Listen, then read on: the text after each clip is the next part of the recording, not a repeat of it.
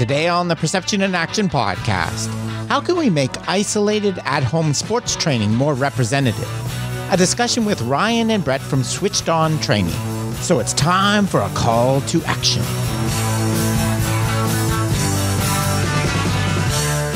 Hi, this is Rob Gray from Arizona State University. I've been on a now over 25-year journey as a researcher, professor, and high-performance consultant to understand how we acquire and adapt our perceptual motor skills. Welcome to the Perception in Action podcast, where I discuss how psychological research can be applied to improving performance, accelerating skill acquisition, and designing technologies. Before we get to today's topic, I want to tell you about my new book. Yes, I've written a new book on skill acquisition called How We Learn to Move, a revolution in the way we coach and practice sports skills. It covers the ecological approach to skill from different angles, including practice design, the CLA, coaching, youth sports, designing technology, injury prevention, and using analytics. So I hope you will consider giving it a read. You can find the book on Amazon or by going to perceptionaction.com/book. Now on to the show. Okay, I think we're live. Welcome everyone to another edition of the Perception in Action Journal Club. I'm pleased to be joined by Brett and Ryan, whose parts they work on today were they're affiliated with the SwitchedOn, which is it's a training app that's being developed. And what we want to do today is talk kind of about the challenge of doing kind of representative training by yourself at home, isolated. In particular, if you're training for team sports, right? How do we train by ourselves in a way that's going to transfer to team training? So I'll preface this by saying, and Brett's going to show you some of the demos. On the surface, if you follow me for a long time, this might look like something I rail against on some of my podcasts, like a generalized cognitive training. But one of the reasons I wanted to have Brett and Ryan on is because it's not. They've made a lot of efforts already to try to incorporate different ecological representative ideas, and they're constantly pushing in that direction. And we'll talk about, Ryan, as you just said, thinking about it in terms of a continuum of representativeness or ecological validity, right? Starting with the reality, we have to train by yourself. What can we do? So that's kind of where we want to go. So I'll let you guys introduce yourself a little bit about your background and what you do. Brett, can you? Sure. Yeah. Thanks for having me on. I'll preface this by saying that I'm definitely very much still a student to these two, so like pretty novice to the area. But my background is I graduated with a degree in neuroscience and went on to pursue my dream, which was to play professional soccer. So I spent a lot of time training by myself, didn't really have a whole lot of resources available to me, and eventually got the opportunity to play in multiple different countries. So I was in England, Germany, Australia. Got to train under a lot of very sophisticated and modern coaches in terms of the way that we're developing skills and improving our performance these days. And I just noticed a big problem with the fact that training by myself so much, in general, is so important, right? Like you only have so much time you can spend with a trainer, and especially now where we're even more limited than what we used to be. And that there's like very basic characteristics of games that are missing in individual training, which is games are reactive, games are unpredictable. There's this whole other component of it that you can't really replicate by yourself. And that's when I was introduced to a type of training where it was like a visual stimulus training that we were doing in Germany. And even though it wasn't perfectly representative of what we experienced during sports, it was something that incorporated a lot of these components that I felt was very important to being able to perform at a high level. And that's kind of where I came up with the idea of creating SwitchedOn, which is, I don't know if you want me to go into it too much right now, but happy to give like a yeah, maybe let's give Ryan a brief intro, then we can go in and you can show us some stuff. No problem. Before I also forget. Not much thunder to steal, but my name is Ryan Glatt. I have a background in exercise science primarily. I've been a personal trainer for about a little over 10 years. I started when I was about 17. Illegally for the first year. After losing a lot of weight as a kid, I was pretty overweight, video game addicted. What got me into fitness was exergaming, Dance Dance Revolution, the Nintendo Wii. And while those may not be great sports training tools, they really helped me to get more physically active and encourage my mood. They actually helped me recover from a pediatric concussion that I had as a kid as well. And so, of course, there's a lot more evidence out now that exergaming can play a role in enhancing cognition and increasing levels of physical activity in a variety of populations, specifically older adults and children, athletes, probably not so much. And this kind of kickstarted an interest in neuroscience, gaming, and movement, kind of popped around to different professions, bodywork, pre-physical therapy. And I'm kind of a random person. I get into a lot of random scenarios. I worked in West Africa for 2 years and tried to go to physical therapy in Scotland, and that didn't work out.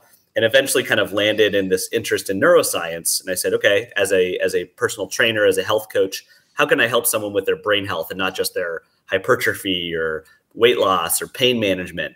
And so I started to dive into the literature on exercise and brain health. That sort of led me to the tangent of dual tasking and exergaming.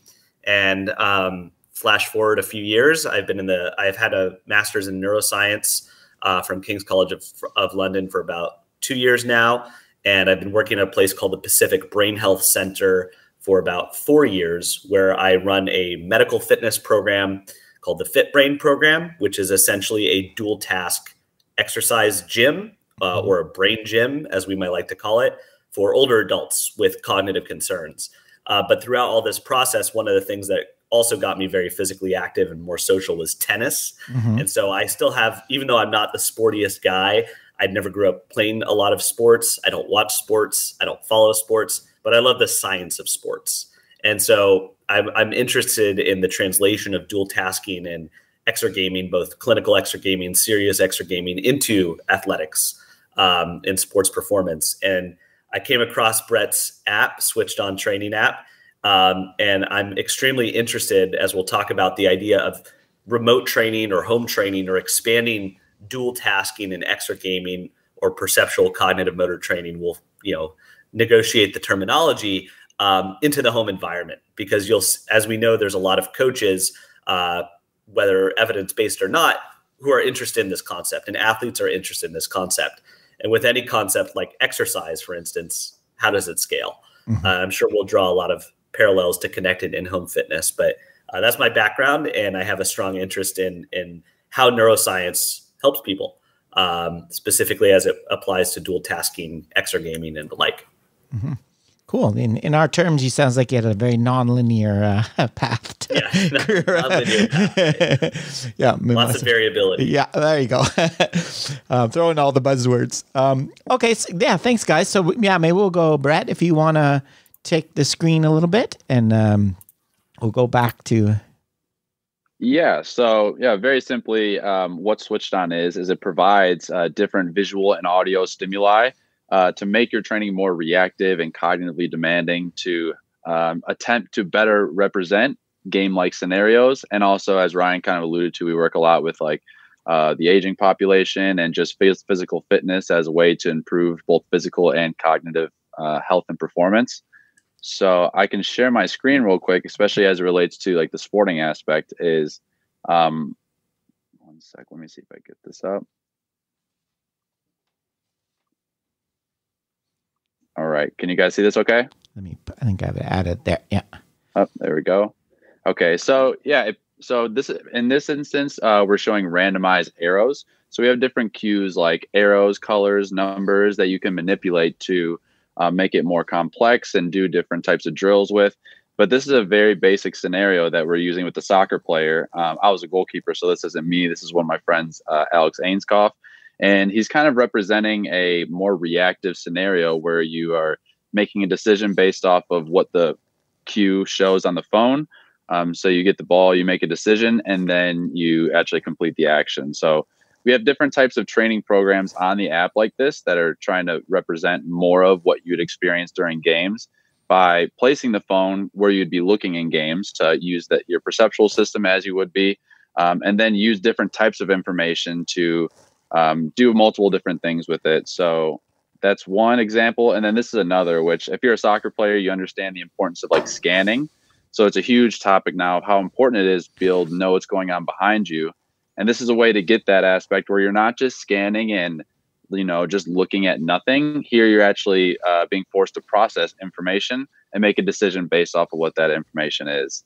So we have over 30, 40 different sports people that are using it for, mostly like reactive sports or like team sports. But also, like I said, too, it's like military, first responders, general fitness.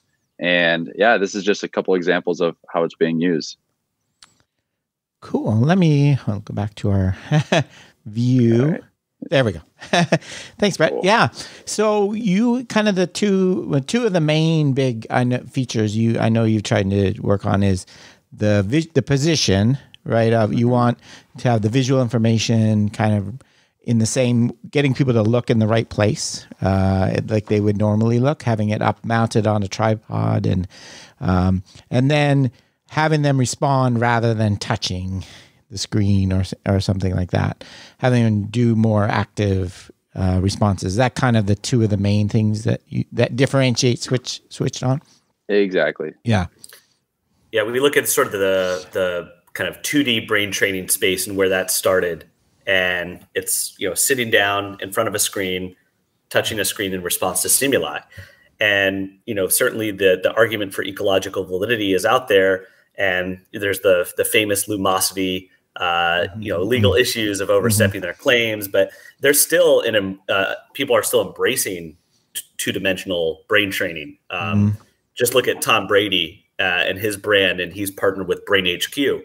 And so one of the most prominent athletes out there is still perpetuating this. And, we're not going to say it doesn't help at all, but we'll all agree that it's not ecologically valid. Now, the chance that it's going to transfer is going to be less likely, but that's still out there to this day. And so the question is for us is not how do we be the best solution, but we recognize that between 2D brain training on one end of the spectrum, probably representing the least ecologically valid, and the most ecologically valid, let's say very well-structured, principle-based small-sided games in team sports, for instance, with specifically designed constraints being the other end of the ecological validity spectrum. There is this big gap in the middle, especially when you're on your own within those training options. And how do you create some sense of constraints on your own? And as Brett showed, it's one person with one phone in a game-like environment with a game-like tool, trying to create a game-like scenario. And that's not going to be perfect. It never will be. But the ability to create some sort of constraints on your own in a randomized, unpredictable setting is something that SwitchedOn does allow for, which I think whether it works or not is a great question, but we're trying to follow the principles of ecological validity and representativeness. And in comparison to the aforementioned sort of 2D brain training, it could be more beneficial, but more research is needed. Yeah, no, I think there's some good points there, and I just thought of a relevant, sort of maybe relevant story. So I've been getting back into the gym. I go to spin classes. I do all these things. So I'm doing pretty good cardio. Yesterday, my wife and I had a marathon game of pickleball for the first not doubles, singles. So. And I was exhausted. The unpredictable movement and having to speed up and decelerate, and I think it's just totally different than the scripted class, right? I think they're totally different things. It reminded me how much difference there is when you don't know. You have to decide, and you have to accelerate and stop and start, right? It feels like a totally different thing to me. It does this morning, definitely. Yeah. There's definitely a unique metabolic challenge between closed skills and open skills. The closed skill, of course, being the cycling class in this case. Yeah. And there may have been some unpredictability in that cycling class, changing speeds and things of that regard that you didn't expect. And that could be more cognitively demanding than just cycling for 30 minutes with no change. So open skills and closed skills are also on a spectrum with ecological validity, or similarly to ecological validity. But with the open skills like pickleball, or even the dual task exercise or reactive agility training that Brett has been talking about and that SwitchedOn is primarily used for, those are more open skills. That unpredictability has a metabolic demand, but there was also a very interesting systematic review in younger adults showing that open skill exercise does improve certain cognitive abilities more than closed skill exercise, more significantly than closed skill exercise. So there's also another review on athletes with dual task training, talking about the acute and chronic benefits and showing that in the acute phase, dual tasking can impair performance. And we know this because it creates a cognitive constraint. It's dual tasking. You're doing two things at once. It's not going to be as efficient. It's more cognitively demanding, more metabolically demanding as you experience.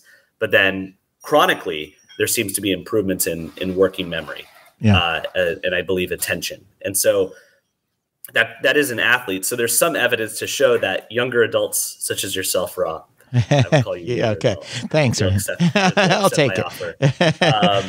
And athletes can benefit cognitively from these types of interventions. Of course, there's never been a switched on study. I don't know if there's been a pickleball study, but it begs the question: will that transfer? And if there's two ways of improving working memory, for instance, one via 2D brain games, and three, maybe the second one maybe being open skill exercise, pickleball, any racket sport, for example, and then maybe the third example being something like switched on training. They all improve working memory. Which are more likely to transfer those improvements in working memory, I think, is an interesting question. Yeah. And I think so, getting to the representativeness, there's kind of three principles I always think of when action fidelity. You want the person to move in a way that's as similar as possible to the way they're going to move in their sport. So like you're showing, like kicking the ball as a response instead of touching the screen as a response. Coupling and decision-making, the big challenge, though, as in this, and I know you guys have thought about, is the information, right? Getting the athlete to act on the same information they're going to act on in the sport, which is a real challenge with this, right? Because the information comes from another person, right? And if you had another person with you, you would play with the other people, right? Instead of So, Brett, can you talk a little bit about the stimuli that you've used and that you're presenting to people to respond to on the app? Yeah, this is coming into it too. This is like one of the biggest things that I noticed as well. And like, there's never going to be something better than actually like playing your sport, right? Like, I think a lot of people think that we're trying to replace, like I've had people reach out like, oh, do I need to go to my practices? Can't I just stay home and use switched on? It's like, no, you need to play your sport. This is just something to help potentially make your individual training better. And in regards to the stimuli, yeah, there's in those, I showed very basic things like arrows where it's a lot of top-down processing. That's right, Ryan. Top-down processing, where it's very simple, very reactive. But also we have colors. It would be more bottom-up.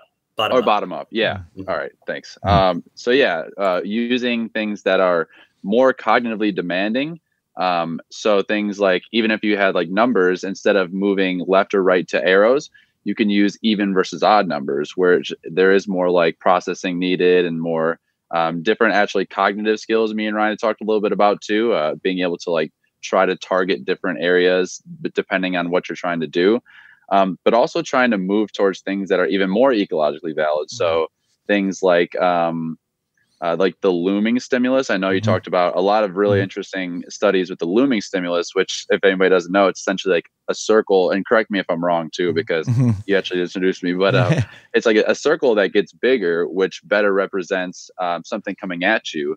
And they did a study on, I think it was infants, where they showed this and the infant would flinch, kind of showing that they did something was coming at them, or it kind of represented this. So trying to do things that we can fit onto a phone screen or an iPad screen, which is kind of the challenge, but being able to do it in ways that either better represents sport specific situations like the looming stimulus, or is even just more cognitively demanding and potentially targets different areas of the brain, which I think Ryan has a lot of really cool information on too, if you want to touch on that. Yeah, right. Do you want to? Ryan, did you want to? Sorry. So the question being, I'm sorry, Brett. What was the specific question? Yeah, just about what we would talk about, where it's using different stimuli to almost act as ways to target different cognitive skills. So, for instance, if you're reacting to an arrow going in a certain direction, potentially reacting to the opposite direction of an arrow could be better for something like impulse control. Potentially, yeah. And we have this concept of top down versus bottom up. I think most researchers would agree that, if we're going to train cognitive skills, of course, there's processing speed training and executive functions and processing speed and reaction time is probably more bottom up, these simple reaction, especially when it's information that's already sort of understood. There's a relevance to it. And then top down is going to be synonymous with more executive functioning, more complex cognitive processing.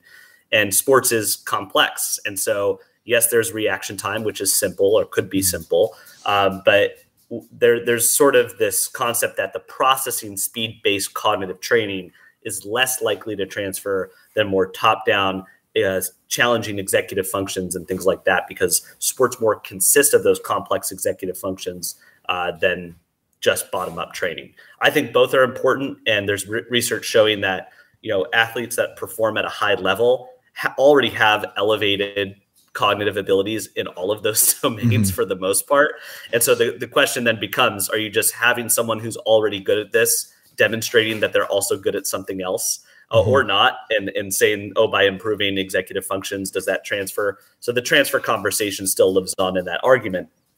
But the idea is that we're inspired by cognitive training, which does take a domain-specific approach. If you were to download a brain game, there's attention games, there's memory games, there's processing speed games. And while we think there are issues with that approach, especially when there's research coming out showing this variability approach might improve transfer or help improve cognition more significantly than just domain-specific training exclusively, we do want to approach this like we would with muscle group training, where we know that cognition's integrated, but there might be some value in addressing specific domains. And I think there's a double-edged sword to this cognitive complexity. On one hand, you create the argument that you're just not reacting to a piece of information, whether or not it's relevant to the sport. We know that an arrow is not specifically, but you're just responding left if it shows left. That's quite simple. Now, if we wanted to have more complex information, we could have a Stroop kind of effect where the left arrow is on a red screen background, and that means I'm going to the right, but I'm initiating that with my right foot because red means right. And we could say that's good because it's more complex, right? We're at least getting the athlete to think more, and it's not as bottom up. The problem is that's probably more abstract than what you started with. And we don't have enough research to determine this, but could that be harmful in certain instances? Could we be not really understanding that information action coupling and being so abstract that we get further and further away from what would be representative of that information action coupling? However, with where the technology is at with a phone, it's either displaying information in this way or augmented reality or audio training. And in kind of playing with those three different options, this visual stimulus, regardless of its abstraction, is kind of one of the best options in my opinion, because the next step up is virtual reality, assuming that we're on your own and you cannot play with a team at home, right? Yeah. And it has to remain somewhat affordable. The next step up above that is virtual reality or augmented reality or just extended reality.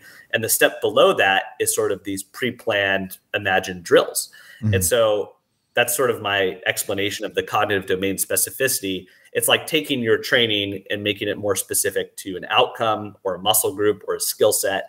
And I think the challenge is people understanding cognition, but then even if you know the definition of executive functioning and working memory as an athlete or a coach, it's like, how do you then determine what's potentially more authentic information action coupling than something else? Yeah. I think that's a key point, Nick. Of course, you'd like to do it a certain way, but this is, the reality you have to deal with of in-home training. And I think, some of the ideas, obviously the kind of approach I take are different to executive control and things like that. But I think there's some fundamental similarities. Like another one, I think, I don't know if you guys have this built in where a person has to inhibit a response. So is there kind of do you have like a go, no go? Kind of where we mess with a lot of go, no go. Absolutely. Especially when we're changing the context of the rules. We add in, the classic go, no go is, green for go, red for stop. And so SwitchedOn, incorporates arrows, colors, numbers. But then there's a new feature in which there's complex stimulus where you can have arrows with a colored background. And so inherently with that design, we can incorporate more go, no go, Stroopy like concepts. So yeah, I think there's quite a lot of go, no go within much of the task design that we recommend. Mm-hmm. Yeah. And I think also the challenge with these to me is, what are you trying to develop? Like, are you trying to develop a skill that you can plug into soccer later? Or are you trying to do training, keep your fitness level up in a way that's, engaging, so there's various kind of ways you can think about this. I think, the information one, I think, the big challenge is using something you don't have to kind of abstract the rule out of, right? You don't play soccer by going left when it's green, that's a fundamental, or by an arrow, but trying to build from that to the actual information, right, is a challenge. So I think those are we have to kind of try to push the envelope with this, like you're saying. Yeah. Yeah. And on that note, I know Brett sees SwitchedOn's applications. It's very broad. Mm-hmm. There's a lot of different applications for SwitchedOn from Brett's perspective. And Brett, I'd love to hear you talk about that. My perspective on SwitchedOn, where it fits really, really well, is within reactive agility, where we look at agility training, which has its own sort of criticisms. But one of the criticisms is that it's pre-planned. Mm-hmm. A lot of agility drills are pre-planned. Sure, a lot of the tools that are utilized are not representative because you don't see those tools on the field. You're often looking down at your feet, and there's pre-planning. So those are just some examples of the problems with agility. But I think agility is something that athletes feel they can and should work on their own. Whether or not it helps is a different discussion.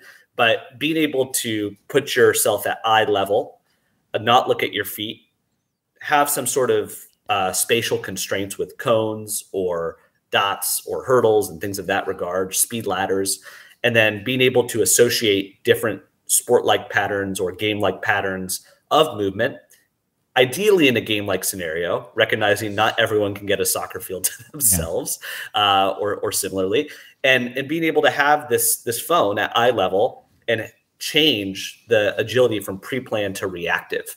And within that reactive agility, having some variety, having some variability of cognitive load, cognitive domain specificity, perhaps, that's where I see the real value. And even though there's not a whole lot of research on just reactive agility, and even if there's a few papers, reactive agility using this framework, it does seem to follow some of the principles of ecological validity, and it's slightly more representative than if we just did pre-planned agility. So that's sort of our argument. And if we're sort of meeting in the middle, because once again, if we had brain games over on one end of the spectrum, and we had small-sided games on the other end, we are trying to literally meet in the middle of that continuum to say we're not the best, but we are an option for training on your own within this concept of reactive agility. That's the way I see it. Brett, why don't you talk about some of the other applications you see? Yeah, just to touch a little bit more on that too. I feel like it is another issue more with semantics, because agility, in my perspective, is very much like you are by yourself, or you're performing a physical movement, and I see like almost skill as something that's perceived different, where it's basically agility that involves some sort of sports equipment. So, for instance, soccer is a great one, where dribbling a soccer ball is a very difficult skill to do within itself, and adding some sort of stimulus to that to make it more reactive to better represent sports. That's where you could essentially call that the same thing as agility, though, couldn't you?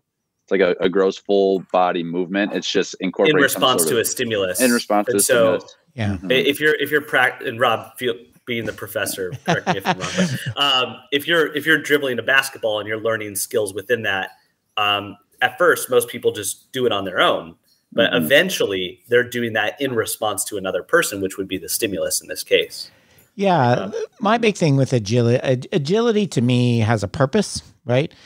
I go left because you're coming at my right. Like I go left to get away from you, right? When you put a cone on the ground, you've lost all the purpose, right?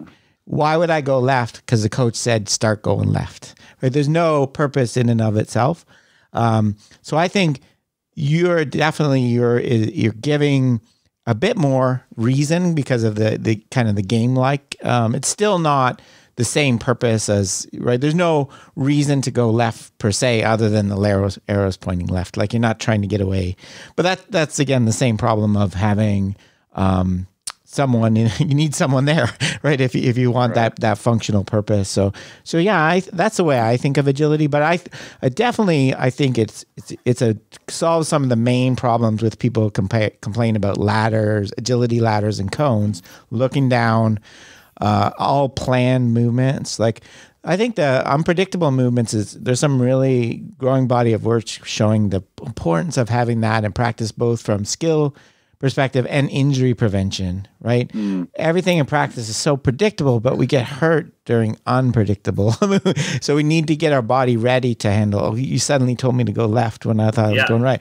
That's a really valuable, I think, if you do it in the right way. Yeah. So that kind of sums up like the agility sports kind of application of it. And the other one I was going to talk about was rehabilitation. And I like to think a lot about like the research dealing with external focus.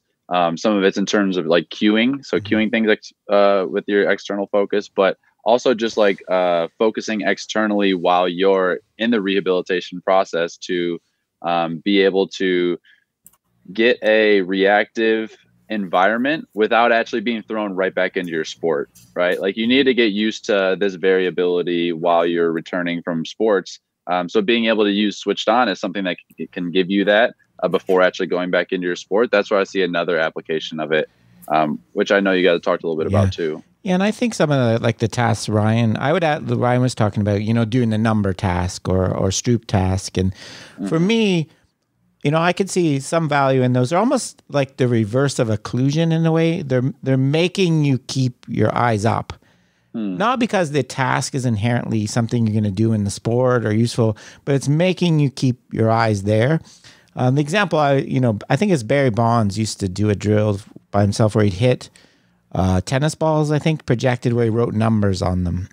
and he had to read the numbers while he was hitting. And obviously, that's not something you ever have to do in baseball, but it makes him keep his eye on the ball longer and pick it up earlier, right? So it's achieving, although obviously you'd prefer them to pick up the actual information, getting them to keep their gaze in the right place and anchor it. Maybe that's useful in and of itself, even if it's not picking up the same information. Yeah, maybe it's not the cognitive task itself, where if it's a working memory task, maybe the goal isn't to improve working memory. Maybe it's just to incorporate something cognitively demanding enough to keep that athlete's attention, which attention economy, right? I know I need to keep my attention. That's why I liked Exer Gaming, is because it was something that kept my attention. And so even if it ends up improving just attention and not working memory, even though it was a working memory task of some kind or a scanning task of some kind, I agree. I think keeping someone's attention with having some unpredictability behind it, which that's an element of gamification. It's an element of sports. It's an element of the real world, I think is incredibly important. And I think it's something that people don't incorporate into their training often enough. Yeah. I was going to ask you about this, Rob, too, when you were talking about getting back into pickleball. I'm sure that's something that you noticed too. It's like the engagement factor of like being involved into something and not just thinking internally about what you're doing and maybe how you don't like doing whatever you're doing. It's more like you're focused on something externally and responding that I think is really important just for fitness and keeping people healthy in general. Yeah, for sure. Instead of like sitting there and playing with the ball, keeping it up in the air, like or something like that. Yeah, for sure. I think there's definitely it's way more fun, and you get like a kind of you could strategy component in it too if you have to. So yeah, I agree. I think there's some definite ways it kind of steps up things when you have these kind of responses. Yeah. And Rob, just going back to your example of, ideally agility is trained within the context of reacting to relevant information, typically being a person. That is the stimulus. The stimulus is ideally the person. And let's say you're going to be a soccer player, you're cutting left in response to a person coming at you. If that person, ideally we train with another person there, but if you were by yourself and you wanted to train that specific skill, how would we attempt to address it without technology? Yeah. Are there any ideas that you would have for that? Yeah, that's a great question, Ryan. It's it's a challenge. I think I would go. Yeah, I think I've talked about with you guys about this before. I sometimes separate skill and capacity. Right, like capacity is for me is like strength and flexibility and speed. I think by yourself you can develop those so that when you get in the situation where you're actually in the game, it gives you more opportunities, right?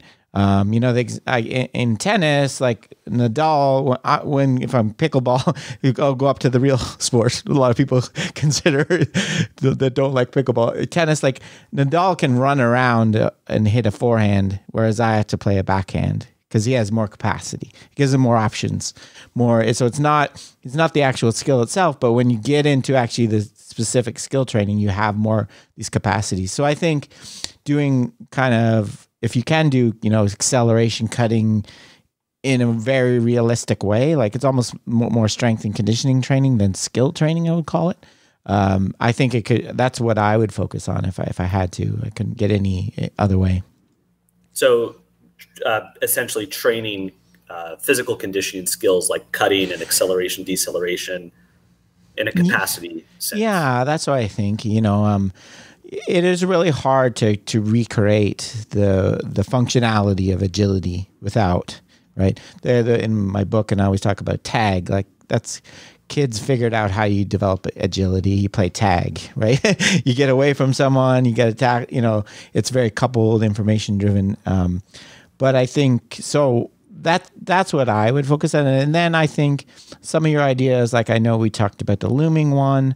I think we talked about the idea of like using biological motion stimuli. So if people don't know, biological motion is basically a point light display of another person, right? So it has all the dynamics of someone coming at you, the information. So trying to create those stimuli on the phone or tablet that has some of the same information, like looming, rather than a cue. So, you know, Gibson distinguished between a cue you have to learn. I have to learn yellow means left. I don't have to learn looming's going to mean something going to hit me. It just tells me directly. So getting there, it's easier said than done, right? Outside the context. But I know you guys are thinking about some of those ideas for sure. Absolutely. Yeah. And would you see something like, you know, working on cutting and acceleration, deceleration, the next step up could be a reactive version of that, could be some sort of variability, a new set of constraints, perhaps a progression, a physical progression, understanding the metabolic challenges that come with that.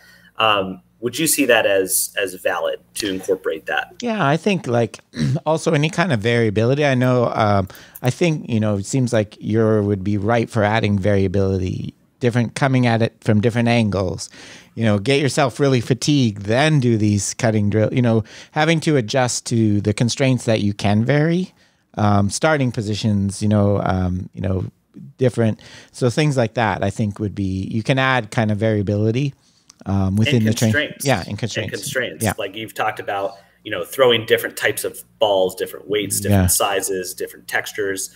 And that's sort of a object-based constraint. Mm-hmm. And I think we could get better in rehabilitation, fitness, sports performance, get better at understanding the cognitive constraints. Mm-hmm. And we're just taking that same approach with perceptual cognitive stimuli, mm-hmm. where even though we know you're not hitting a wiffle ball mm-hmm. in tennis, or mm-hmm. you're not hitting a ping pong ball in baseball, the constraints approach for either just for the mm-hmm. sake of variability or how that athlete self-organizes around that abstract or novel stimulus might yield some benefit.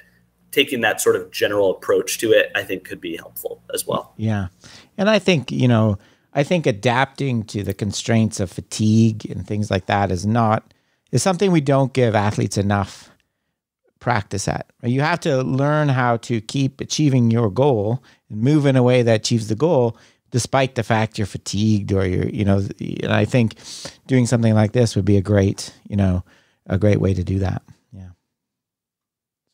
Yeah, that's where even just like personally experiencing it when I was just starting to like prototype this and using this with like some of my friends, that's something that I noticed personally a lot is as you become more fatigued and you change the cognitive load that we're using, they're more likely to make these little errors and then start to get frustrated and then So doing it as an option while you're fatigued is something that I always saw super interesting from the beginning. So it's super cool to hear that brought up. Yeah.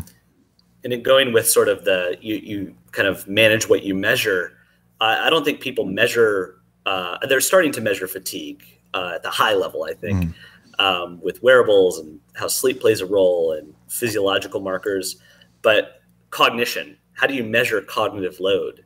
It's just sort of assumed that, oh, it's something cognitively demanding. It's a reaction light, and that's good. But I think we need to take it a little bit a step further. Everyone here is familiar with the rate of perceived exertion, either Borg scale or just scale of 0 to 10 or 1 to 10, 10 being the most physically exhausting task, 1 being the least. There's also this scale called the NASA Task Load Index, which is kind of, have you heard of this, Rob? Yeah, we use it a lot in human factors research. The NASA TLX, exactly. How frustrating is it? How physically demanding? Yeah. And how cognitively demanding is it? Yeah. It's just, so I'll borrow those Likert scales of how do you perceive your performance? Are you frustrated? How cognitively demanding is this? How physically demanding is this? Overall, how demanding is this? And I'll just use it to get feedback and have the user shape the task. So we don't want it to be too frustrating unless that's the purpose. You're trying to make it frustrating. But modifying that cognitive demand and in parallel with the psychological factors and in parallel with the physiological factors like physical load and sort of having a trade-off where I believe if you were playing a brain game, it could be an 8 out of 10 cognitive load, 10 being the highest, but a 0 out of 10 physical load. So how do we maybe get it at a 7 to an 8, a 6 to an 8 and a 6 to 8, both on physical and cognitive, while also keeping frustration maybe at a 6 to an 8 as well? You want it to be challenging, but not too challenging, sort of that flow state approach where it's that balance of challenge and skills. And I think when we bring that in, a lot of coaches just use these reaction lights or perceptual cognitive motor training constructs to illustrate how frustrating it can be, rather than actually trying to apply it in a representative manner based on the user's or the athlete's current set of abilities or their readiness for that time. Yeah, I think that's a real area of potential we're kind of missing. I think for things like this, I've worked with some teams where they have some group of people collecting all this data on the players' sleep, their eating habits, and then they have practice data. How many shots did they miss? Did they struggle? And they never talk to each other. Like, I think this is a great idea. All of us have, with you're using a phone, we all have these most of us track our sleep, how many steps we walked, how those things interact. I think would be very useful information for a coach, right? I was talking, something like Peloton. How do we know what activity we should suggest to you today, right? I think we could be way more intelligent than, okay, you liked that one last time. Did you not get enough sleep? You got 3 hours of sleep last night. Okay, maybe the last few ones, your heart rate was kind of high. We have all this data. I think we could be much more intelligent about how we prescribe training, how we periodize training. And we don't really put it together, though, currently. We all keep it all separately. Yeah. So, Brett, why don't you talk to Rob about maybe some of the ways we've approached periodization with this? So this is kind of referring to like the graph that you created with like high cognitive, high physical, and like the periodization. Well, that would be programming for both progressions and regressions, but specifically, on season versus off season, maybe what teams are using SwitchedOn for, at what periods of time are they doing it, before or after strength and conditioning? What are some people doing with this in terms of when they're using it? Yeah, it's pretty wide, but like some of the trends that we're typically seeing we see a lot with like activation. So a lot of times people are using it as a way to like get primed for their training session or for their games, as some like quick way to like activate themselves both physically and mentally. And the other one, the main one, is that you're talking about like when fatigued. So I see a lot of people using this like during their conditioning. I was actually just talking to a strength and conditioning coach who was talking about he would typically have them doing like sprints or something where they get fatigued, and then afterwards try to do some sort of skill-based training where it's like juggling or like something just like small toe taps, talking about soccer. And he recently brought up to me, he's like, I want them to have something that's more representative that involves this mental component as well. So that's when he's using it a lot as well. So like while they're fatigued, give them 30 seconds of this sort of skill-based training. And he talked a lot about too, like the idea of pressure, like trying to mimic that sort of feeling of pressure where you're in games and your heart's beating super fast because you're either tired or you're just very nervous, and being able to perform under those conditions. So those are two of like the main ways I've been seeing. Yeah, I like the pressure one. I think there's tons of research showing the benefits of pressure, even if it's not anything like the actual pressure of, you know, hitting a putt to win the Masters. There's tons of benefits. So if you can put time pressure on people and gamify it, I think, and there's some good papers on using game design principles in training. I think that's another area. So yeah. Yeah, gamification, I think, is incredibly powerful. I think the problem is when people don't take the principles of gamification, they say it's good because gamification, and then they're not looking into the science.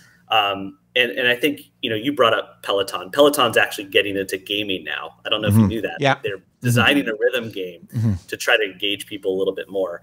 I think the gamification has a couple different elements. There's the intelligent recommendation of certain activities that are gamified.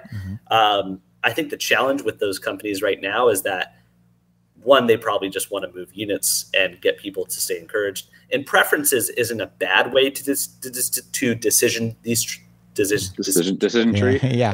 God, man. Yeah. One cold brew is not enough. Get those things out and be able to recommend things. But I think the problem, and we've had this problem, is that if we made those decision trees, you almost run out of content the more specific you are. It's like, oh, you just end up with one class for one activity. You know what I mean? Yeah. So I think that's another problem that's very real, is you just have to put out enough content to keep engagement. And the more intelligence behind it, the less options a user actually ends up with.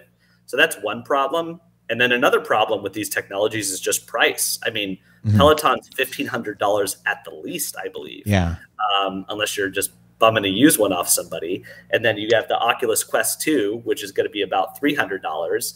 And there's only, you know, maybe a couple apps that I can think about that then charge, you know, $30 to $50 memberships per month on top of that. So this becomes very expensive for athletes. Hopefully it'll become less expensive, and it has been.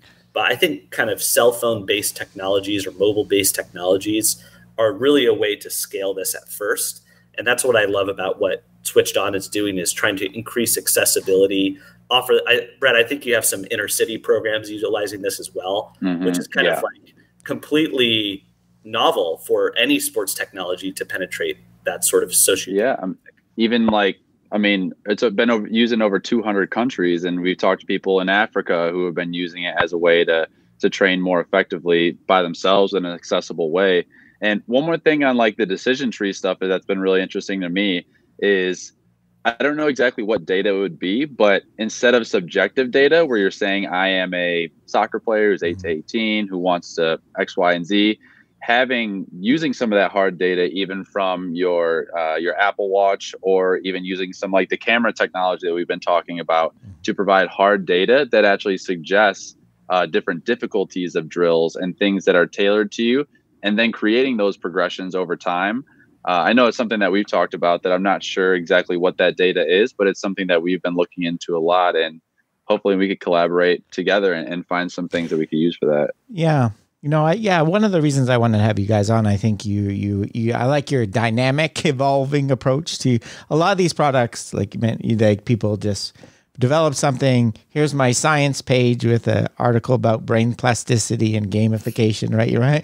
And then there's the evidence, and then they just stop, right? Whereas, you know, obviously our understanding of all these things is evolving. So I think we have to keep pushing it. So yeah, no, I think those are some great ideas. I gotta wrap this up, unfortunately, guys. I'm continuing on my book tour of doing interviews with other people. So I got another one coming up in a few minutes. So can you tell us, Brett or Ryan, a little bit where to go to find out more about what you guys are doing? Yeah, so you can find us. You go to our website. I'm definitely working on getting the domain shortened. It is switchedontrainingapp.com. Or if you go to any of our social media pages, it's at SwitchedOn Training. Okay. You can reach out to me, Brett at switchedon.com. I always love collaborating with anybody who can help make a better product and help us create something that can help more people. So always looking to collaborate with as many people as possible. And I know Ryan's got an awesome thing he's doing over there. If you want to tell him about that. Yeah, so you can find me on Instagram at glatt.brainhealth. If you're interested in learning more about our center where we do some clinical research, it's the Pacific Brain Health Center, so pacificbrainhealth.org. And then I also have a continuing education course for fitness professionals on brain health and how to create exercise programs to prevent cognitive decline in older adults. And so it's not for athletes specifically, but we've actually had several coaches take it just to learn the basics of neuroscience, because a lot of that is assumed and not really taught in basic exercise science graduate or undergraduate programs or their coaching programs. And so we've had a lot of coaches sign up just to learn neuroscience basics and the science behind exercise and brain health. And so if you want to learn more about that, you can go to brainhealthtrainer.com. I would also have a shorter domain, but unfortunately the brain training is stolen, brain fitness, brain gym stuff. So that was the only option I had. Yeah. Also want to take a second to thank you, Rob, because ever since coming upon your podcast, learned so much from it. And I'm just honored to be on here and getting to talk with you guys. So thanks a lot. Yeah. Thanks both of you. That was fun. Okay, that's it for today's episode. Remember, you can contact me at robgray@asu.edu or follow me on Twitter at ShakeAways. To find out more about the podcast, please check out perceptionaction.com. Finally, to support the podcast and receive bonus materials, including written transcripts, please head over to patreon.com/perceptionaction. This is Rob Gray from ASU. Cheers for now, and keep them coupled. Gone straight away. Now you're the winter.